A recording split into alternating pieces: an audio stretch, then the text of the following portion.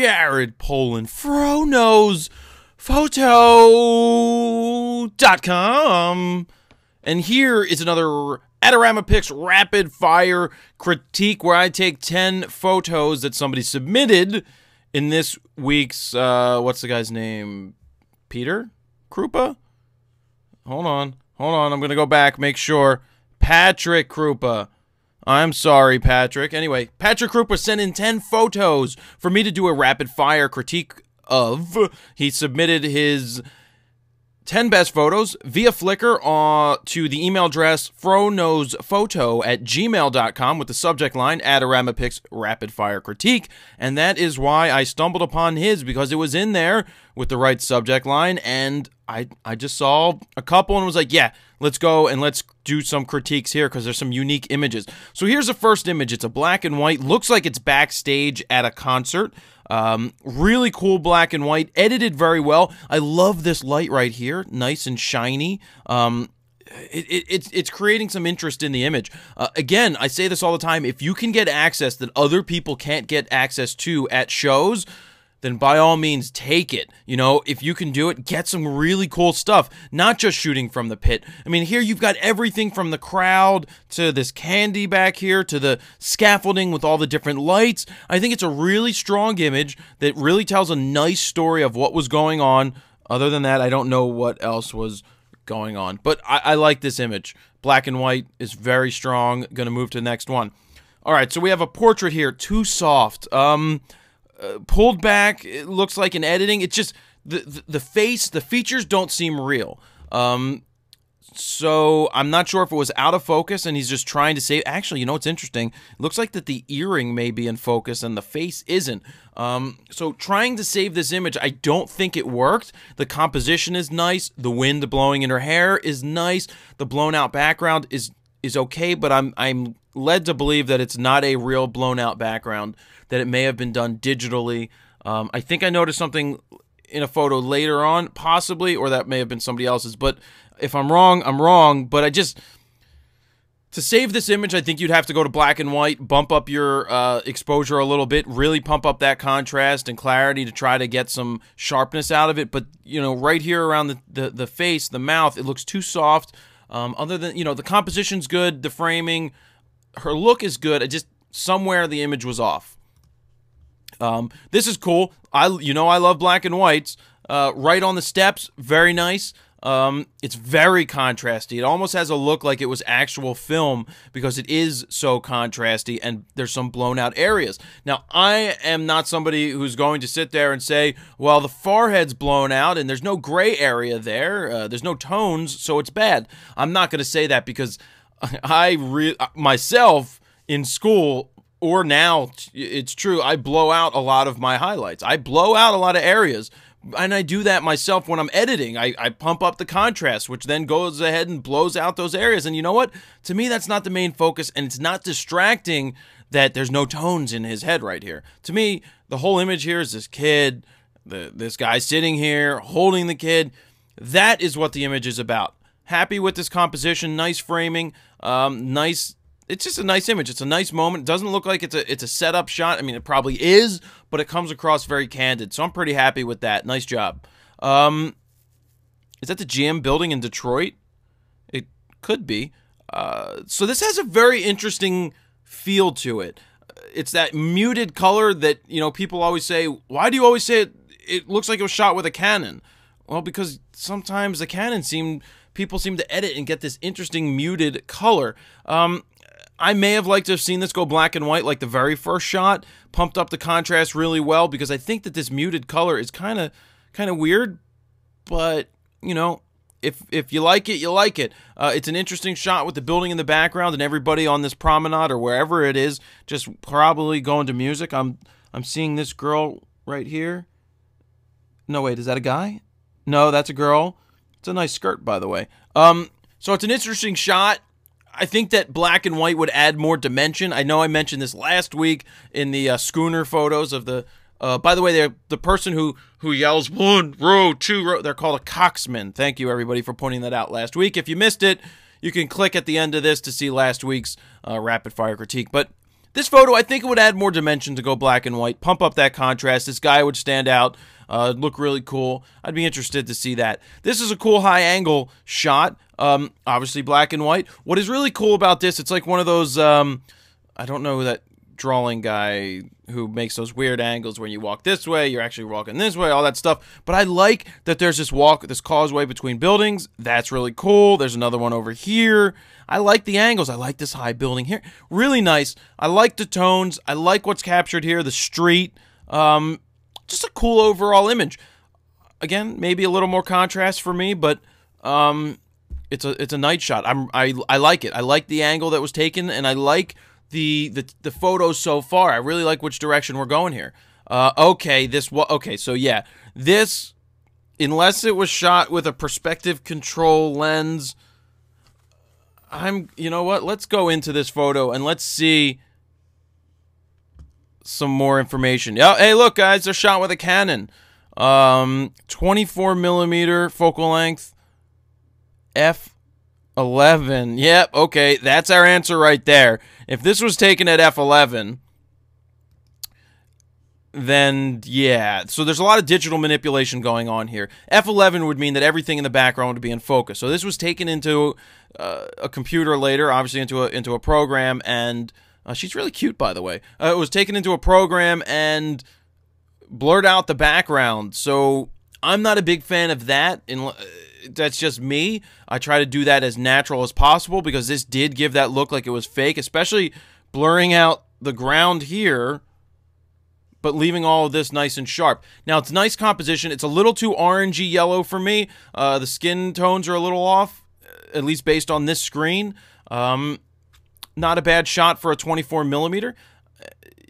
I would like to see it more natural. F11 and then blurring it out later, maybe it was a mistake, didn't mean to do it, but try to get that right in the camera. But it's a nice stance, it's a nice pose. She looks relaxed, needs some light kicked in underneath her eyes, whether it's a bounce card or just using Mr. Fill Light in Lightroom. That could be a possibility to throw some light back into her face, or switch her angle, have her turn and stand over here while the light is coming in from outside, hitting her face. Ooh, this is a cool shot. You may be wondering, why wasn't it shot horizontal? But I think this is much stronger in a vertical shot. It looks like just an old rundown hotel, possibly giving you that haunted feel. And what helps with this is that there's no footprints, it looks like, on this snow. Michigan Central Station. I don't know, is that still open? Maybe. I don't know. I'm not from Michigan. I don't think I've ever been to... Well, I've been through Michigan. I don't think I've been anywhere in Michigan, really. Really nice framing, nice composition. Like the muted color. I don't know if it's an HDR or not, but even if it is, I like what is going on here. This is cool, especially with these three trees, the building. Really cool shot. One of the best that we've seen in this set. I like it. I like that it's vertical. I like that it's even all the way through. And it's just a really cool, ominous image. Ah, man. Another strong, crazy, cool shot. Comerica Park in Detroit. This is awesome. You don't see stuff like this all the time. I love the processing of this. This is, again, a strong image. I love that the lights are in there. The sun is going down. The field is lit up. It has that muted color. It looks like it has some vignetting added. You know what? I want to see what this is shot with. What are we shot with? Nikon D300S. Uh-oh, we're switching multiple cameras. F10, 1/60th of a second, ISO 400. All right, that gives us a lot of information. Nikon D300S. Let's go back into this. I love this shot. This is great. Oh, and look, the pitcher's in his windup. Actually, he's in his... well, yeah, he's throwing the pitch. The batter's up. We have a left-handed batter. Catcher, umpire. Nobody's on. Really cool. You got the signs in the outfield. You got the signs. This is an awesome shot. Wow. This is a strong shot. I love this shot.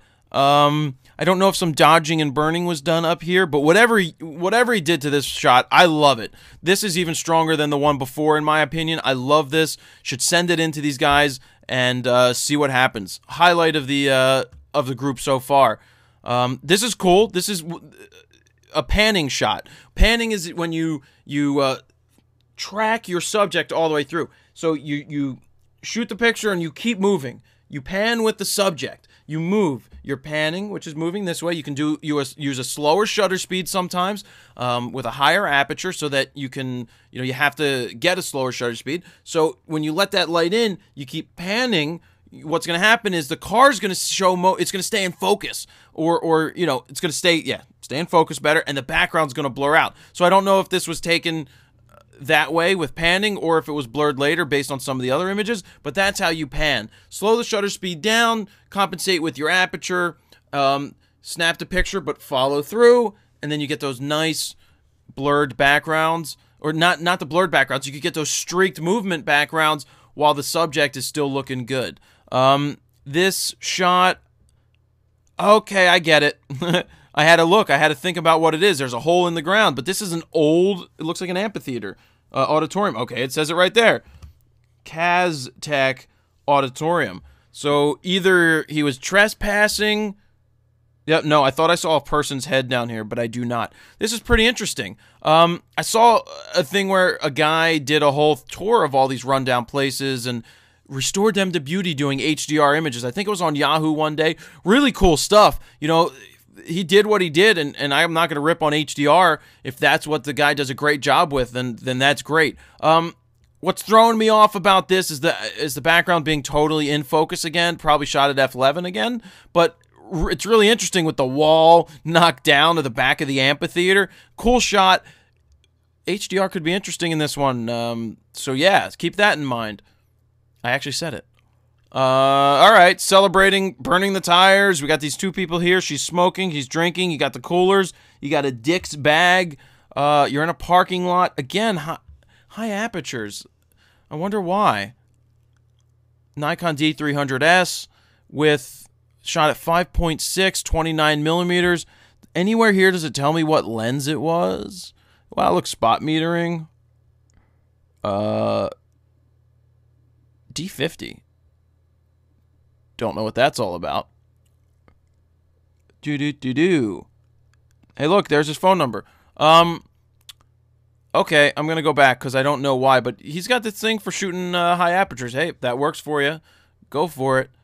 And this looks like the last shot. Is this a self-portrait? I don't know, but look at that catch light in the eye. I wonder if it's added later or if it's just there. That's really cool. Let's go look at the aperture one last time to see if he's doing the same thing here. Computer, no. 51.4 this time, shot at 1.4. There we go. Now we're doing it. Now we're talking about it. Really cool. This is sharp image, not just because it's nice and sharp on the eye, just really cool. And he's doing something interesting with his processing. He seems to have a style going where his thing is pulled back a little, less contrasty, less oomph in the color, but a little more muted. Hey, that works. It's great. Staying consistent with his edits. Really happy with that. This is a really cool set of images, and my two favorite, the one of the train station, this one of the Central Station, and then this one at Comerica Park is just really awesome. I really like this shot. I mean, this is something that people there in Detroit would want to hang on their wall. I really love it. Great job. If you want to submit your 10 best photos, either a photo story or just 10 random images, I love photo stories. I say it all the time. Then you can submit it to fronosphoto@gmail.com with the subject line, Adorama Pics, rapid fire critique. And guess what? Patrick is getting some prints from Adorama Pics. Maybe you know what? Why don't I give him a hardback book? So let's give Patrick a hardback book. I'll contact him, and Adorama is going to give him for free. AdoramaPics.com is going to give him for free a hardback book. I'd love to see more of these type of images that is on the screen. I think he did a great job with this, and congratulations. So get your photos sent in.